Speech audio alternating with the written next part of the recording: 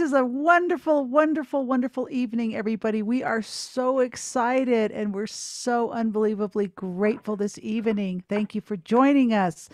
Indigenous Ways acknowledges the traditional owners of country throughout Turtle Island and pays its respect to their elders and past and present. We'd like to take this time to acknowledge the traditional owners and ancestors of these lands we reside on here in Santa Fe, New Mexico.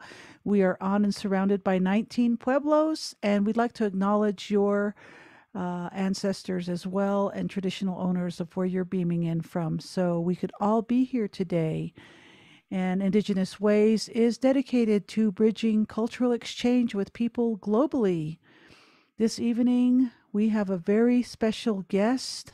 I can't even believe we have her. We have Marley Shabala.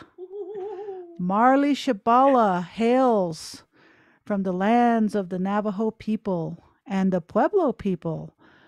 Marley Shabala has been involved with journalism, writing, media for over 30 years.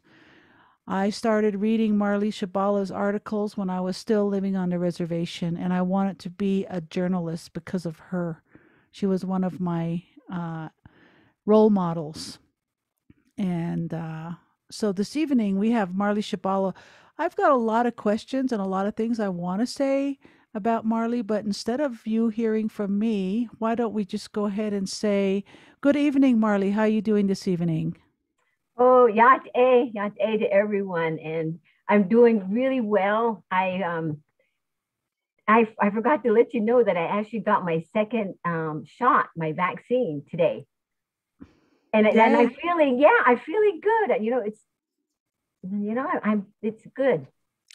Well, congratulations, Marley. We're so happy that this happened for you because now you can not be so rigorous about being with somebody else in the same space when both of you have had double vaccines. So I think we can Oh take our yeah. mask down in those situations.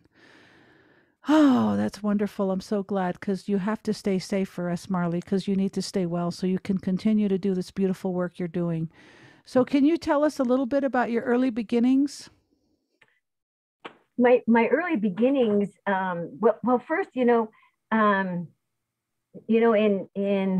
I think in everyone's indigenous way of life, we always recognize the sacred beings, especially the air beings. Our land, you recognize the land you were on in Santa Fe. And so, out of that respect, to recognize the airways, I'm going to introduce myself too, in the way that I was taught, to also honor who I am and my grandmothers and so on.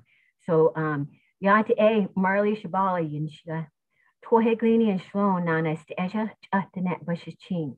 And what I said was, my label is Marley Shabala, but who I am is where the waters come together. And I'm born for frog. So my mom is Danette and my dad is Oshawi, which is Navajo and then Zuni on my dad's side. So I just want to say that. And as far as my early how I got into writing, it was very it wasn't I didn't realize that I was going into writing at the time because later on I learned that if you're going to be a writer, you have to read a lot. And so in my early years, maybe around maybe I was about 4 or 5 around there, my mom and my dad moved up to Brigham City, Utah, because that's where the work was available at Intermountain Indian School. And my mom was a nurse there, and my dad worked in the dorms. But being out there, and it was a boarding school, it was a huge boarding school. And but I wasn't allowed to go to school there because my parents worked for the school. So I went to school at the public school, and it was a big public school. And I remember there weren't that many other Navajo children there, or, a lot of the other tribes worked at the Intermountain Indian School. And so that's what I learned, that racism was taught at a very early age as a child. And this was like in the first grade, and children were just cruel, grew up hearing, you're a stinky Indian, and just the worst kind of, it was terrible. Anyway, so as a result of that, and then trying to be friends with some of them, one of the little girl, she had red hair. She was very popular at school. And for some reason, she took a liking to me. So therefore, I had an in. And so I remember going to this Easter party with them, and they were making these Easter hats. And I didn't know why they were making Easter hats, That was foreign to me. and but that's what you do on Easter. You would buy hats or something. I don't there's something about Easter hats. Anyway, so we were doing that, and I just didn't feel like I fit in. So I just stopped hanging out with them. And my mom, though, really wanted me to have friends. And so after school, I would go to the library, but I would tell her that I was going to my friend's house. So I would go to the library and I would read, because it was a safe place. It was right across from the school. And and so I started reading. And what I was reading was Sherlock Holmes, the actual Sherlock Holmes books, with the little letters, and I was fascinated by it. So look at me now, I'm an investigative journalist, and I'm a writer, and I love writing, I remember when I was doing the stories about KTNN getting shut down by then Chairman McDonald, and he put a lot of pressure on me. And at one point, I was removed from my position as news director at KTNN. I was KTNN's first news director. Wow. And I was doing the news, and it was being translated into Navajo. And so the people were getting news, of what was happening at the Capitol by their elected officials. And that was really very threatening to then McDonald. And so as soon as I was done with my morning news, which I did like for almost a half hour, because I also did sports. And I remember doing sports, and I'm going to admit, I didn't know any that much about sports. So there was like AAA, quad A. So instead of saying AAA and quad A, I would say AAA. And then for quad A. Yeah. Okay. I'm not a sports writer. So anyways, that's kind of but the early years, yeah, it was that. I was reading a lot and understanding early on, because I became very observant, of how the children were treating each other, how they were treating other children who were from other tribes that were there at the public school. And when we had to ride the buses, there was older, there were Mormon kids, white kids. They were white kids, and there were boys, and they were the ones that would really, taunt us, pull our hair. And this is on the school bus, and the bus driver never did anything about it. Okay, there's my 5 minutes. So let's see, here we go. Remember you told me to not speak over 5 minutes?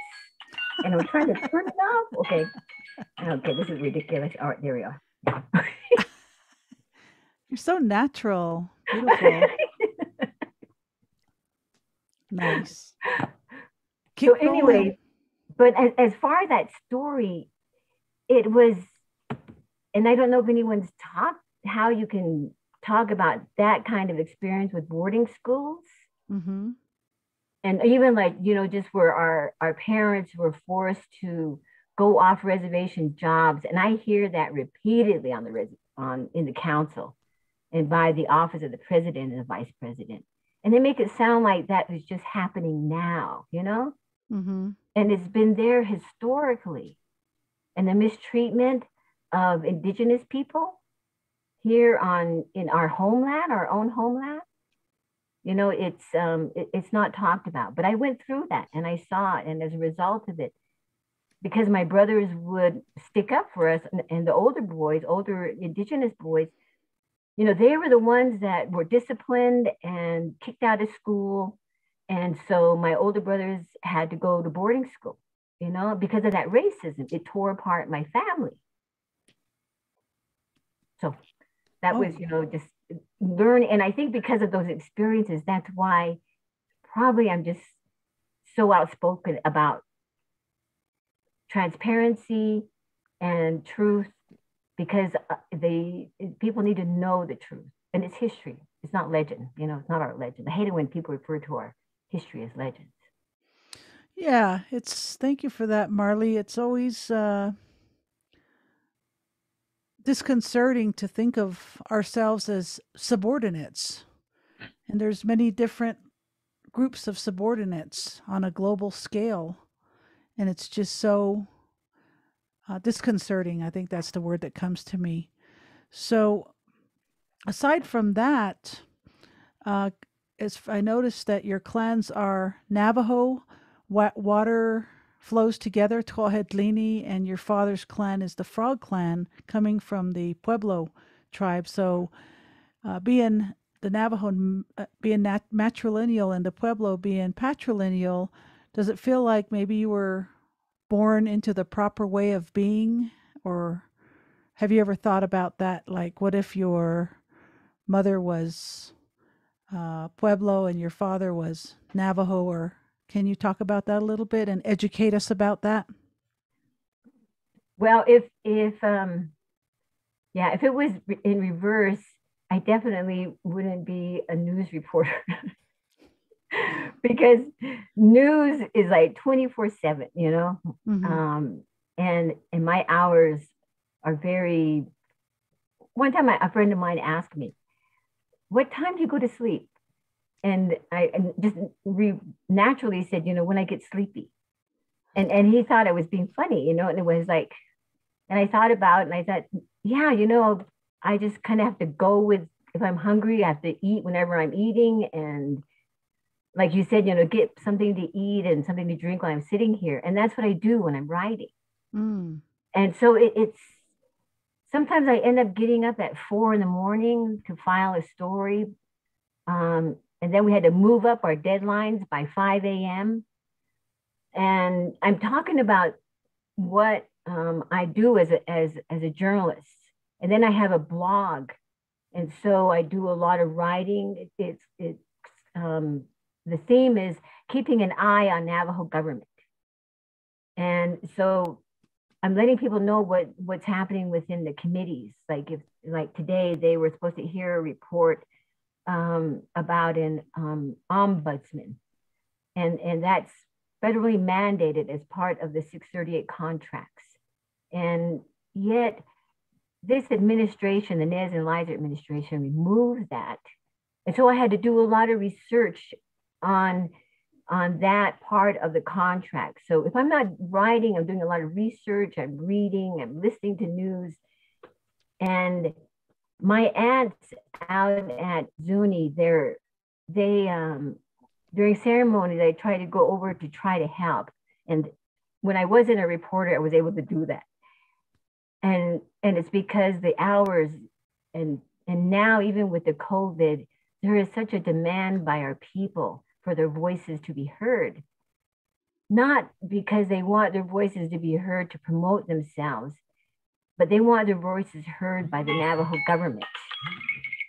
And okay, that was the next. Let me see here. Okay, that was my 5 minutes again. Mm. Yeah, keep going. It's all good.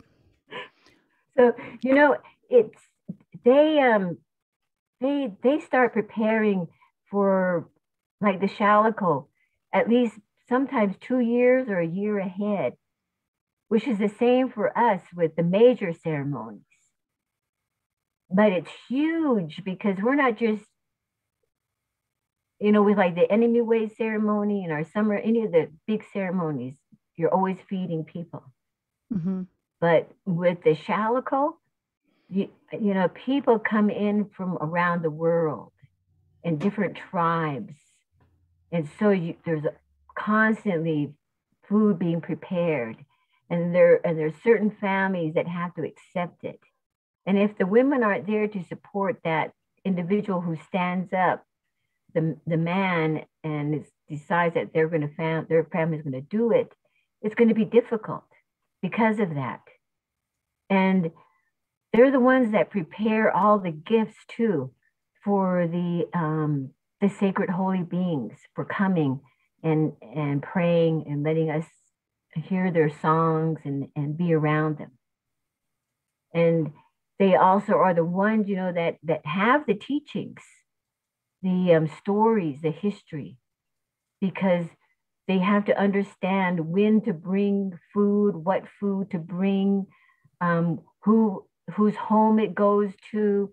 It's huge, and people don't know the inner workings of that. And even, you know, I remember one year I went out there early when I was um, in college, and I helped out fixing up the ovens, and that's what they have to do too.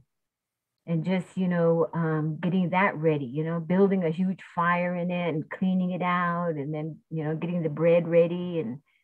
And so it's a lot of work. They contribute a lot to that ceremony, and I really admire them. But um, that was not to be, you know, for me. And I think each of us, we know it. Like you had talked about a little bit with me regarding that you have wanted to be a journalist, you know. Hmm. But your talent is singing, and the way you sing and what you're doing now too. You know, reaching out to people, you know, these different artists, and you're sharing who we are, you know, bringing our voices out. And my voice, I guess, is a layer of voices, you know. Hmm. And so each of the within each of the indigenous nations, the women have different roles. And I remember there was a big discussion when they had the women's liberation movement, you know, our Hmm. non-indigenous sisters. And and that was interesting because from our viewpoint, indigenous viewpoint, the raising of a child is a huge responsibility. Can you know, this is Yes. a human, little human being, and you're responsible for it. And you're, as women, you're blessed with it. And the moment of having that child, you're in between this physical world and that other world because it's so sacred. And and that's how sacred those beings are. And so in this debate over women's liberation, or even if women prefer to stay at home, or in a way are responsible for being home. You know what I mean? Hmm. They're not Absolutely. obligated, they're responsible, just like our elected leaders are responsible in that way, you know? And Yes. as a journalist, I'm responsible for making sure my stories are accurate and they're fact filled and the truth is there, and a variety of voices are there for people. I'm not trying to educate people. There's a difference between educating and helping people to understand. Nice. And I'm trying to do that so that they can make a fully informed decision, however they Hmm. want to do it. And so that's what I mean. A lot of work goes into that, and there's just no way that that lifestyle, um, yeah, it's difficult right now. You know, even for Yep. me, and my family. You know, but uh, in the early years, I think I went overboard with journalism. And you learn, you know, when people tell you keep in balance, that's what they mean. You know, don't go overboard on your work, your family, yourself, you know, Yeah.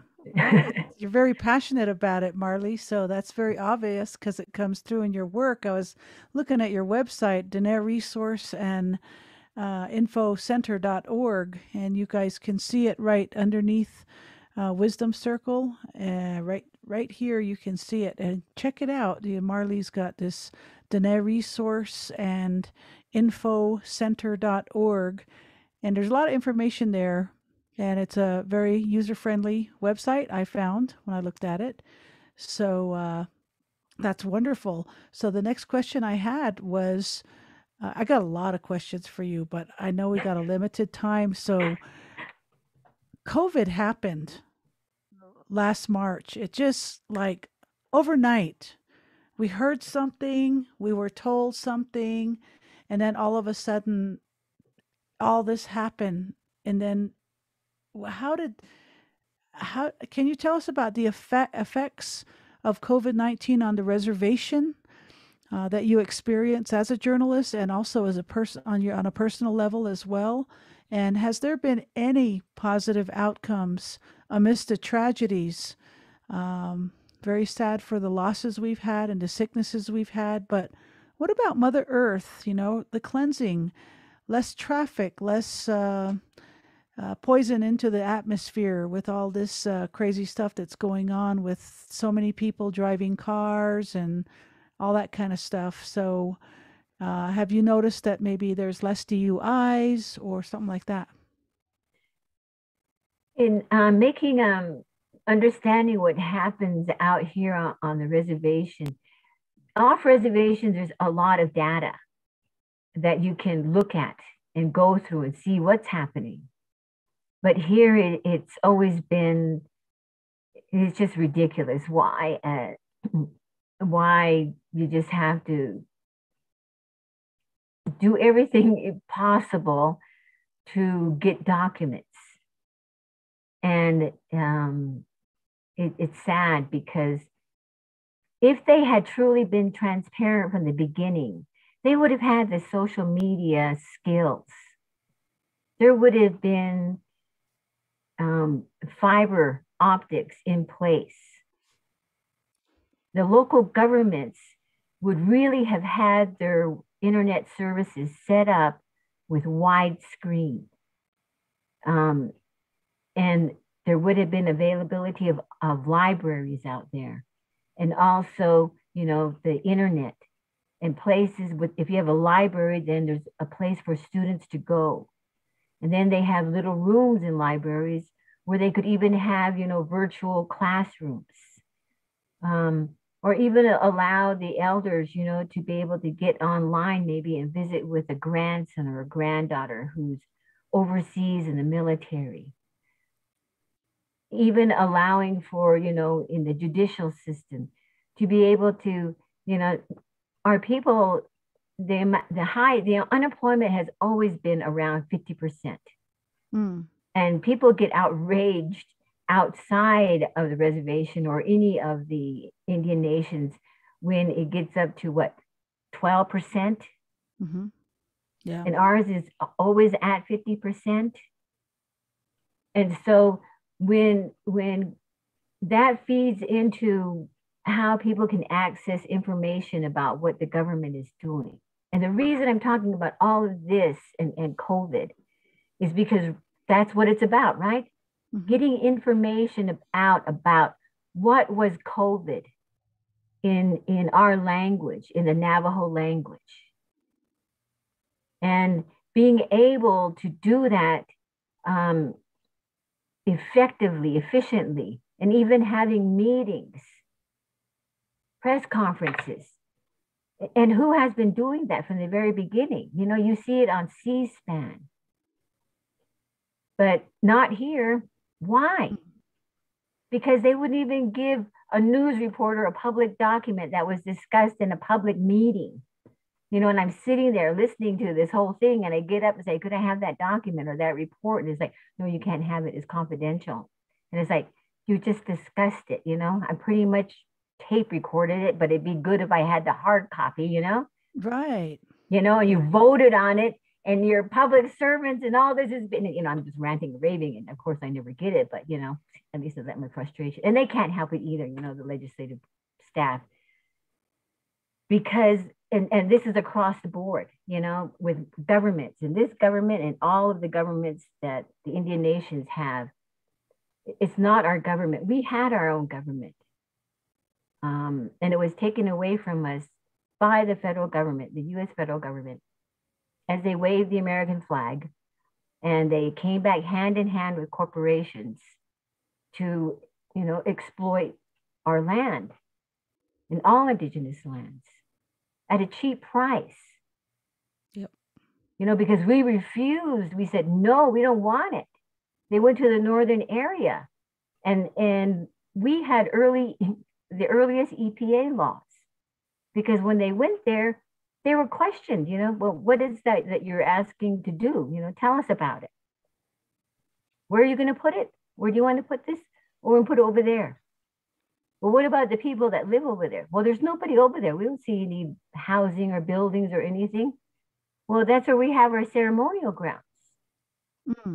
Yeah. Well, okay, what about over there? That's where we get our water. What about over there? Well, that's where the four-leggeds live. Well, what if we give you money? What's money? And when you look at those early records, you understand how self-sufficient we were, and we were independent. So we can get back, we can go into that again. Now, I'm not going to say go back, but we constantly learning and moving, and we've got to move forward and do that. Because this virus, like other viruses, like the hantavirus, those were the result of climate damage. That's early climate damage, not climate change. And when the hantavirus occurred, then Chairman Peterson Zaw, who came from out at Navajo Mountain, which is a really remote area, and you know where that's at probably, huh? I do. Yeah. So you know that area, and how when you say that it's in a remote area, the teachings and are still very strong and intact. And so when the hantavirus hit, his upbringing had him call out to the Hatathlis and the healers, the herbalists, and he set up the sports center, told them he was going to take care of everything, but they needed to come together. He put a place together for them and close it off to everybody so they can sit and talk as long as they need to about this hantavirus and what is it and how do you deal with it? What caused it? What's the healing? And so they did. They got together and they came out and they talked and said, what it was. And it was the rodents and how it had traveled, Wow. It had traveled from a place that was called the Hanta River in Korea. And we had the Korean War. And so we go over there, our people, and then come back. And so they talked about how when we do those things, we have to be careful, about bringing it back in. And that's why, our men and women who go to war have to have the cleansing and get them back into the, way that they were before they had to go to war and do things in war that you don't do otherwise except in war. And so all of that is what I'm talking about. These series of events, it's history, but I've written about it. And it impacts us. And we have to, that's what I'm talking about. Even though this is going on now and there's a light at the end of the road, or what is it? The light at the end of the, over there, we still need to really work on how to communicate. That's always been our basic, that's what we always do, as Dene people or even as Zuni people. We have ceremonies and everybody gets together and we sit and eat. You know, if we were here right now, all of us, you know, with your interpreter, Elena, and you know, we'd be sitting here and we'd be talking, we'd be eating, you know, we'd find more food and we would just keep on talking, you know, Right. and really talking about issues. Maybe we go off on something else when we come back to issues, you know, and we talk about history and our families. And that's all part of it too, of who we are. And so when this COVID hit, they started criticizing our way of life, that we live in clusters. And that's part of, you know, who we are, you know, as the Dene women. Um, we have a home, and then from there, the female children, you know, they'll grow up and they'll have their homes nearby. The Mm. male children, they're going to grow up and then they're going to go somewhere and get married and take care of homes over there. But we tell them you have to take care of them too. You know, it doesn't mean, you know, we're giving them to you. You know, this is our son, you know how that goes. So Mm. all of this, you know, and then the grandchildren and that connection and how we keep each other standing and moving. It may not be true for everybody because of what happened with us with the boarding schools, which never ended and continues. And that's a whole nother level of modern mentality, boarding school, whitewashing, and everything else. But in going back to our history and what we have to think about, if we can keep this kind of communication and keep improving on it, we have to keep on improving on it. Not because our elected officials, and I really don't, they need to earn the title leaders. Mm. They need to understand that traditional term of leadership and sacrifice.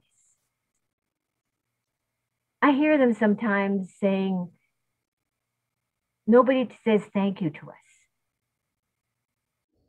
And, you know, we do all this stuff and nobody says thank you to us. And I think about this story about this man I used to work with at the Navajo Times, and he came in one day and he said, "My twin daughters," he said, "they had their puberty ceremony at Kinelta." He says, and I was there. He says, I was the only man there. Sometimes, you know, fixing the wood and keeping it going. You know, he was just really going on about what he did. And then, you know, I waited and to see if he was done, and he was done. So, you know, I looked at him. He looks at me, you know, and I just said, "Well, you're supposed to do that. You know, you're the dad."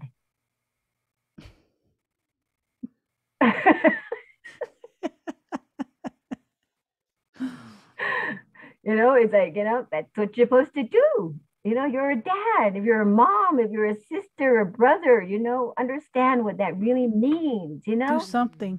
And you don't expect then to have somebody I say thank you to you for doing what you're supposed to do, which is your sacred responsibility and duty, and helping your daughter, you know, so that she understands who she is and she will know how to protect herself. She will understand the term seduction, you know, and all of that in dealing with the missing and murder, tying all of that in, you know, in getting our women to be really strong in their mind, you know. Yes. And so with this social media, that's what I'm talking about. It can be used for those families that can't Yes. make it to those ceremonies, and make it where it's private and within the families, they don't record it, you know, those parameters, but also helping to get communities connected. Because right now, people don't know what's happening over at the chapter house, which is about maybe a mile from here. I'm not going to say what chapter house, but because I walk around to the neighbors and talk to them, Oh, and okay. and and they don't know what's going on over there, and it's difficult. The only way you can find out what's happening at the 110 chapters is to go to all of their websites, and and so they're starting to announce when they're doing distribution for food, you know, protective gear, vaccinations, flu vaccinate, anything going on in the community. There's nothing in that community that connects them where they can go out. Hmm. But this would be a way. And what you're doing right now, you're in Santa Fe. I could have the same conversation, but I would be on the other end interviewing somebody in the community that is knowledgeable about what is happening on that community. Yeah. And how people, you can use your cell phone to do this. They can make little short videos with their cell phones and even use Facebook Live. Maybe somebody is, they want the meeting at the chapter, showing how it's done, or, an artist came in, or they were going back, whatever they want, within that community. Wow. But they need that assistance in helping to understand it. And, it's something Yep. that can be taught, and it's very usable, but they need the backing of the Navajo government. The Navajo government should be able to put on their website how much they receive, how much they're spending. Yes. Absolutely. I agree with you. Totally. And I know that one of the big incentives with the homeschooling because of the coronavirus is the access to the Wi-Fi signals that really is supposed to be like a priority so that everybody in their hogan on their sheep camp from Sawmill to Black Mountain to Lukachukai, Round Rock, everybody's at home with their family. They can just turn on their laptop and have their instruction from whatever school they're not able to attend. And then again, come to think about what about training the Navajo people how to use this technology, especially our elders and some of them that don't speak English? Somebody come in and teach them the basic about how to communicate with each other on FaceTime or Facebook video so the families can see each other. My biggest concern is the elders that are isolated by themselves with no access. It would be nice to for the tribe to give them a laptop and teach them how to, call their grandkids so they can at least talk to each other while they eat their mutton stew and talk about everything that's going on. But since we're moving on here, Marley, thank you for all that information. This is really good information to know since you're actually there. And I wish I was there. I'm very homesick for the Navajo Nation. I love Wow. it. We're going there tomorrow, but we'll tell you about that in a minute. Finally, I want to ask you a question. What do you feel about Deb Halen's new appointment in DC? And how do you feel that is perceived by Native people, not only on the Navajo Nation, but how do the Pueblos feel? Particularly that, Pueblo is patrilineal and she's a woman and she's in the highest post of any Indian ever. Can you talk about that a little bit? What does that mean to you? What she has done is it's a an answer to our prayers. It kind of reminded me in a sense of some of our stories about how our people make prayers and ask for help, to the holy ones to send someone, or some way somehow to help us. And that's her, you know because otherwise they forget about us. As a journalist, I remember when what happened with the political dispute between then Chairman McDonald and the council, and the mainstream media. I was being contacted because I was working at the Navajo Times that time, and then also at the Farmington Daily Times and at KTNN. So I was getting contacted a lot, and a lot of those mainstream media did not know that Indigenous people were still alive and well in the US. And so she she's a reminder that we are alive and well in our thoughts. And they did not want her. Immediately there's been stories, of investigative reports of how the congressional people, and congressional people, you have to look at, I wish you had a photograph of all the faces of Congress, and they're a bunch of old, I mean, old, ancient white men, balding. When I say white, they really are white, and these guys are billionaires, Oh you know, boy. and how do they become billionaires? And you look at their policies, and it's always been anti Mother Earth, Mm. anti people. You look at the way they treat their own people. What do we think they're going to treat us equal? Never. Mm. So They're Deb, jealous of us. They've been jealous from day one. And Deb Haaland, she's an indigenous woman on top of that. Yay! Yeah, all right, yay. sister. Yeah, Yeah. we're pretty. Are you familiar with her title and what she's going to be doing? What Oh, her? yeah, yeah. Secretary of the Interior. Mhm. She has, that is where the, assistant secretary sits. And when the Gold King mine spill happened, that's who had to come out and talk and was held accountable. And they brought forward the US EPA under the Secretary of the Interior. That's the land, that's Mother Earth, that's our sacred water, the fire, the air. Wow, beautiful. That is just too exciting. I'm really excited too. So I'm glad we're on that page there. Finally, in this time, 35 generations of her people, and she's meant to be there. She's meant to be there. She Creator is put meant her to be there. there. She's And meant we to be better keep there. an eye on her and let them know Oh, we keep praying support for her. her. Let's pray for her.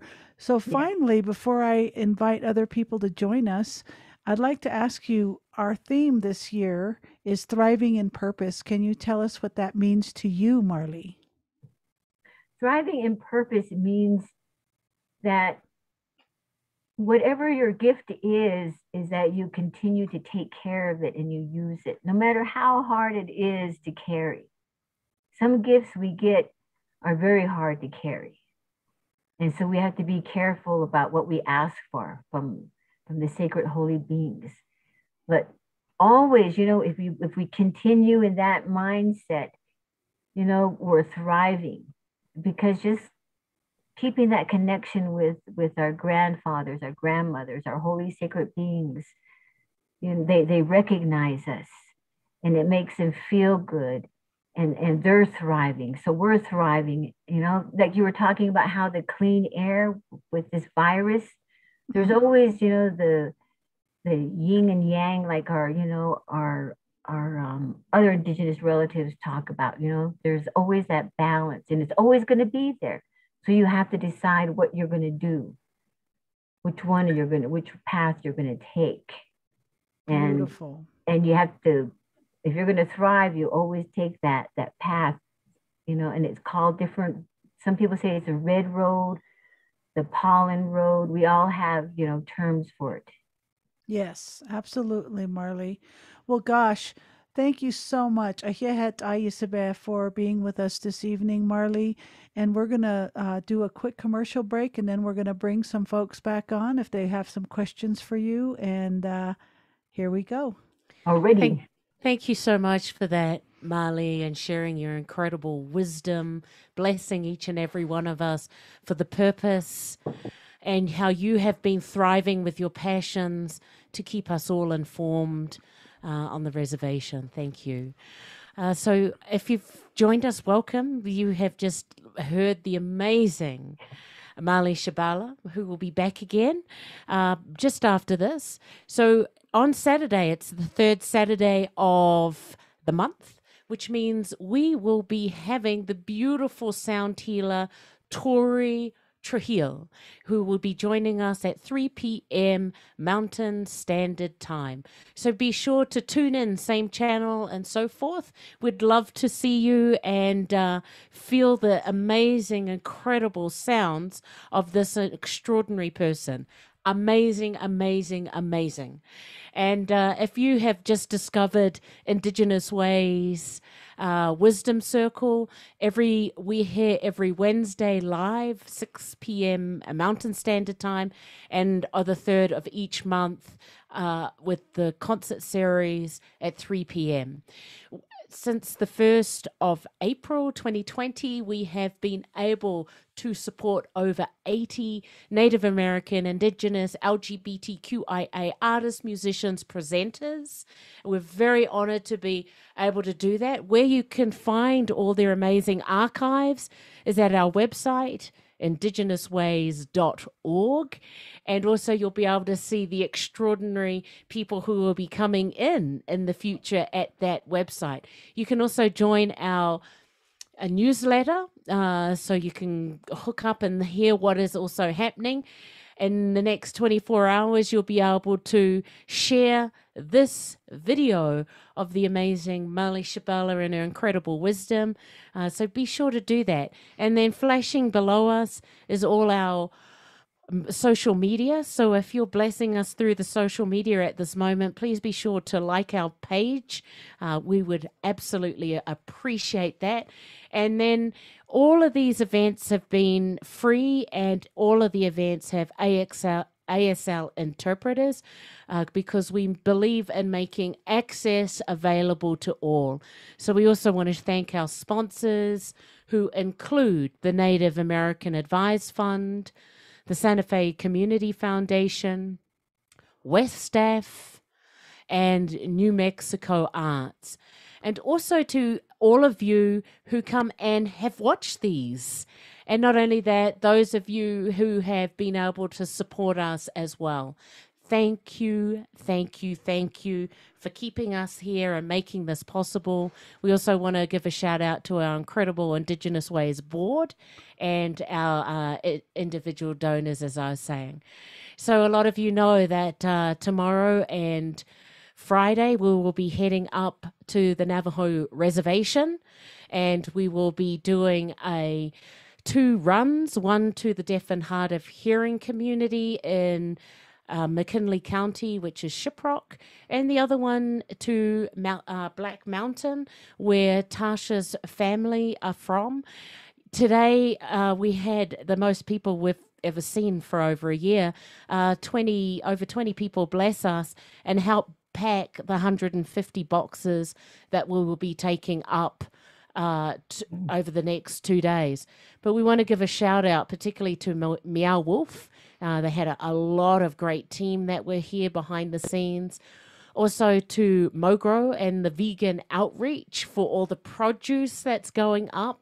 The New Mexico Foundation, the Native American Relief Fund, Colorado Creating Change, and the Beauty Wave Foundation, and to all the incredible volunteers that help box these 150 boxes, and also to each of you who have given through the website to make this happen. Since we started at the end of May, we've been able to raise over $75,000, which we've been able to make this run. This will be our 9th run going up. If you do want to give to make this possible, where we can keep doing runs, you can go to our website, IndigenousWays.org. There's a nice donation button, or any of these. But thank you, thank you, thank you, everyone, for making this possible, that we're able to not only bring community together, but help community. As Marley was mentioning, to raise a child, it takes a village. And so we cannot thank each and every one of you for making this reality a possibility. So everyone, come on in, say hi to Marley, and if you have any questions or just want to be seen, please do.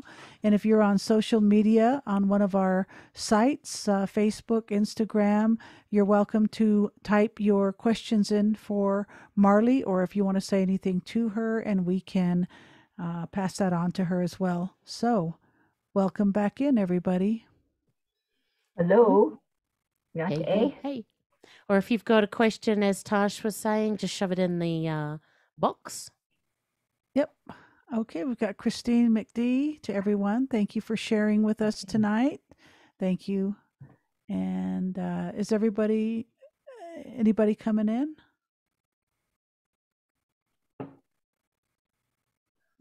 Is anybody having a problem coming in? Ah, Miss Michelle saying we cannot get in. Okay, All right, have a try now. Sorry. let's try it now, everybody. Facebook, Facebook. Okay, Elena. I'm glad no one gave up. Like, what's wrong with my video? All Sorry, right. you mob. It's great to see you all. Yeah, I would like to start with Christine Bueno. Thank you for being with us from New York City. Oh, wow. Yate. Oh, New York City. Wow. This is our sister.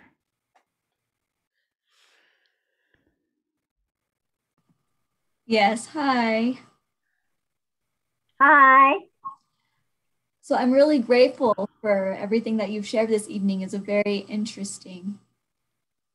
Oh, thank you. Thank you. And thank you, interpreters. The interpreters were wonderful this evening and in rendering all your stories. Oh, yeah, I saw that. Yeah, I saw that. That's wonderful.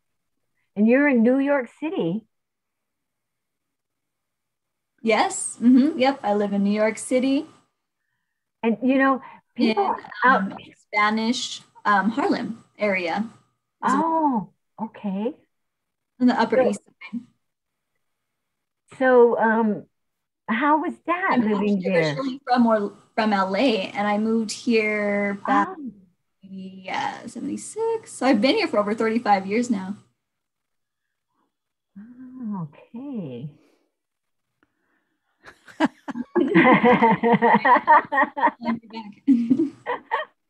I love that.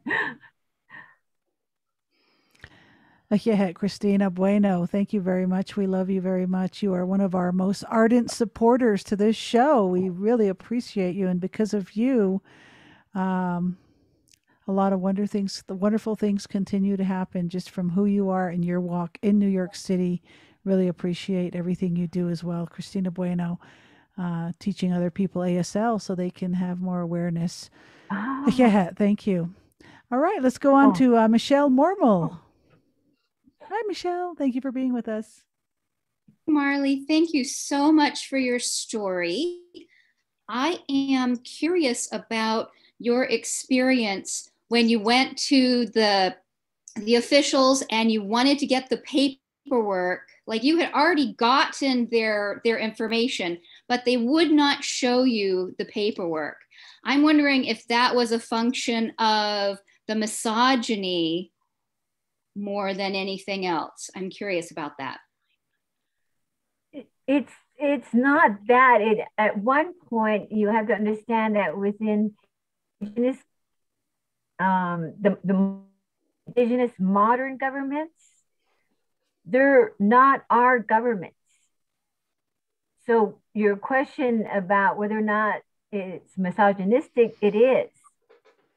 And because it came from Washington, it's very the thinking back then, and that's where I have always had this interest in history, is that at that time you have to look at the thought of how women were being treated, the non-indigenous women, yet alone the indigenous women. Mm-hmm. And even to this day, there has, I don't know if it's been recent, but even within the congressional documents, recognizing women as equal, that hasn't, been really pushed through Congress, And when they had the Violence Against Women Act, it was the men in Congress who were holding it back, and the different Indian nations wanted that moving forward. And back to your question of whether or not that was based on that, again, it goes back to the federal government and any government, and why journalism was created in the non-Indian world. In the non-Indian world, it was created to be the watchdog over government. In the non-indigenous world, there was no need for that, because our indigenous way of government was very open. Our leader was a Hatathli. And whether or not people believe it out there or not, it doesn't matter. But our Hatathlis are specifically are chosen in a way not by humans. So there's no popularity voting or trying to buy votes. You know, none of that can happen in our traditional government. And in the traditional government, our chief does not go outside. He will, if he was invited to Washington and we were still within our traditional government, he would send a representative to Washington. And then that representative would come back, but he would always stay at home to make sure that everything was going as it should, because he had the way of the knowledge and wisdom to protect the people, to also take care of them, meaning he knew the prayers for the rain, for the farms, for the animals, all of that life chain, that circle. And so that was our indigenous leadership. And so going back to what I have to deal with now, which is a non-indigenous leadership, they've learned well, you know, from the old white men in Congress to hide as much information as possible, but to look at the same time as transparent as possible. Well, thank you. Yeah. All right, we got Julie Kaufman. Thank you for being with us this evening. Julie says to you, Marley, thank you for sharing your wonderful experiences and knowledge, Julie. And Bri Good Runner says you. All right. And Carrie, who's with us this evening, she was here helping us pack today. Thank you for your wonderful work today. Yeah, would you like to be the last word this evening, Carrie, before we call it an evening?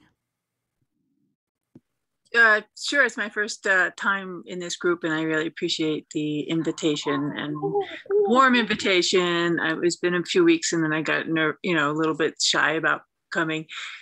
But I have a question. Is like, do you have hope that now that there's Deb Haaland in government, you think it'll trickle back down to getting your government back a little bit?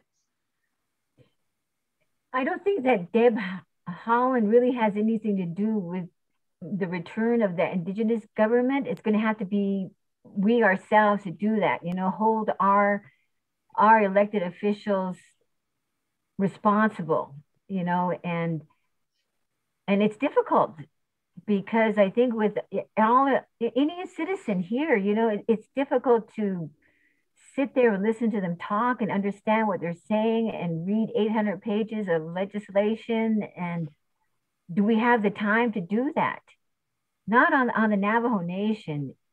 People are hauling water because they have to, they need to. That's the only way. And they have to spend most of their money on doing that. So there has to be a way to get that communication out to them. And what Deb Haaland is doing is dealing with our homeland and the animals, the four-leggeds, the ones that crawl, the ones that fly, the ones that live in the water, all of those. And one of them, you know, again, you know, this virus, they say, you know, or they're saying, you know, some of them come from the birds, from the animals. And so we've always had hope. That's our way of life.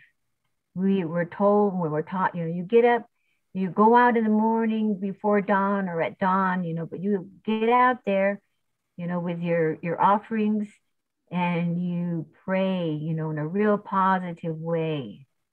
And that's how come we're here today still, you know. We were taken and made to cross the Rio Grande River down to Fort Sumner, down in New Mexico. And it was a raging Rio Grande. And so many of our people didn't make it to the other side, and they did that on purpose to us because they wanted to get rid of us. And they want this land. That's why they want us removed, is they want the land. And we're part of the land and people sometimes don't understand that when we say that. And we try to teach our non-indigenous relatives, and you're helping support us. So we try to, let you know that you're connected. You're never disconnected from, because you breathe air and we breathe air, and you can understand me. And, we're female, but we look different. And there's female species of four-legged insects, everything. So we're related like that as sisters. All of that, the fire, the air, the water, all of them have female in it. Everything, the clouds, everything. And so when you're living like that and thinking like that, you have to have hope. And we always had hope, and that's why we've survived, and that's why we're always going to survive. It's built into us. It's built into our prayers. Awesome. Well, thank you very much for your question, Carrie. And again, thank you for your support today. And we're really looking forward to getting to know you. And welcome to our nonprofit, Indigenous Ways. This is the end of our show, everybody. I'd like to thank everybody that's been here this evening, everybody on Zoom, our social media sites, and that's where we get most of our audience coming in from, and those watching the recording. In the future, we'll be putting that up in 24 hours. Always grateful for our ASL interpreters who rock so hard. You rock. Oh my gosh, they rock. Yeah, we love you. Thank you for being with us. And see you Wednesday, March 24th. Saturday. Actually, Saturday, we've got beautiful Tori Trujillo. She is friggin' amazing. She is an amazing singer-songwriter. She's also into the healing arts. We're having a Saturday concert at 3:00 with her. And most of all, this evening, we are so grateful that we finally got to hear the words of Marley Shabala. Now, this is a woman that has read a lot of books, has been to a lot of ceremonies, and has done some amazing work to be who she is with the mind she has today. She has a beautiful mind because she's earned it. She's earned it, and she's worked it, and she's practiced and practiced and practiced and practiced. So now she's a real pro, real gem for the Navajo people and the Pueblo people and all people. Thank you very much, Marley Shabala. We all love you so much. Please know that. Let's Stay give it up safe. for Marley. Give it up for Marley. Thank you, Yay! Marley. The great Marley, medicine. Marley, We're Marley. filled. Love you, love you, love you. God be safe. Spirit. Chew. Take care, everybody. We love you.